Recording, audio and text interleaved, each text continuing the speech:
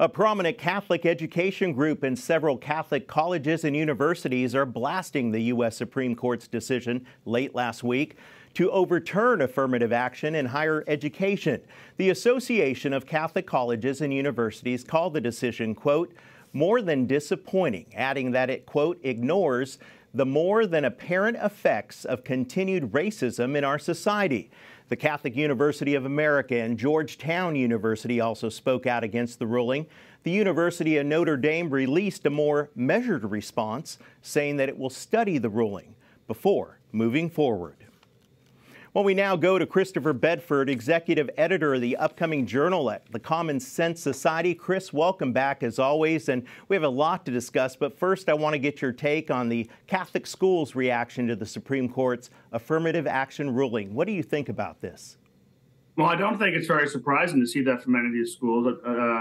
These are, generally speaking, elite universities. A number of them, including Georgetown, have traded in a lot of their actual Catholic bona fides in exchange for that kind of respect.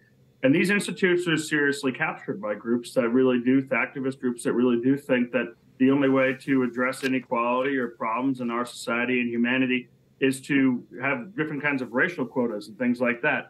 Now, if I were them, I actually wouldn't be too worried about this because, well, the affirmative action case has been struck down. Colleges are still able to have a holistic view of what they're going to let in. And I see a lot of these universities going around this ruling and still making decisions based on race or gender or politics and just calling that approach holistic. We've already seen places outside of maybe MIT getting rid of SAT scores, getting rid of different kinds of testing and other more standardized measures and relying on this. And well, I expect that to continue.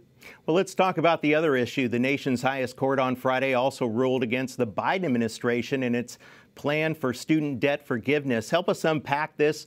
How does this possibly hurt the president politically?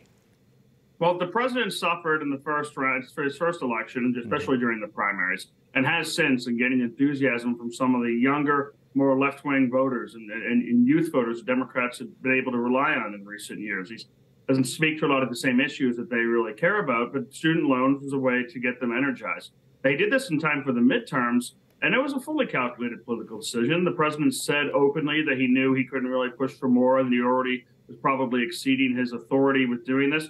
The Supreme Court said that he did indeed do that. So now it's up to them to try and figure out a more constitutional way to try and do this. One of the different methods that they're trying to work on and test out right now is making it income tested. So maybe if you make less than $33,000 a year, for example, you have to pay $0 in student loans until you start to make more. That sort of thing might be more palatable to the Supreme Court and then would end up helping them again with these young voters. Switching gears now, we've heard from former President Trump praising the High Court's decision this weekend. He held a rally out there in South Carolina that drew a massive crowd. Are there any other Republican candidates gaining traction in this race, the Republican nomination race?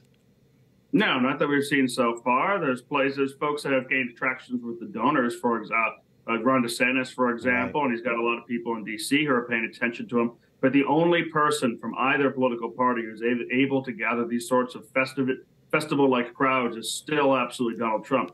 Now, that doesn't necessarily mean anything yet. It's still early. Donald Trump has a 6-year running advantage on any other GOP candidate, and the debates haven't begun. That's when people really start to pay attention. A lot of those voters out there haven't seen a Donald Trump speech maybe in the last year or 2 or 3 years, haven't really kept up with this, but so they still support him. And maybe that'll change. We'll give it an in for different candidates like Ron DeSantis and others after these debates begin.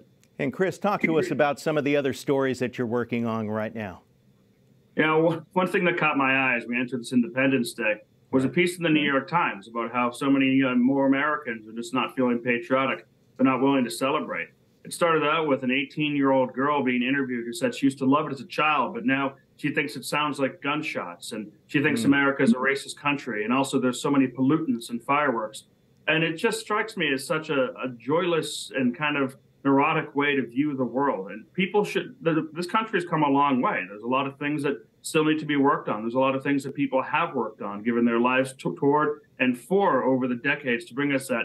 So this July 4th, we're not celebrating the perfect country. We're not in heaven yet. We're celebrating a country that tries to do better every single day, every single year, and the sacrifices that those have made before to get us this far. Amen to that. We are a relatively very young country out there. And Christopher Bedford, executive editor of the upcoming journal at the Common Sense Society, thank you so much for joining us. Thank you.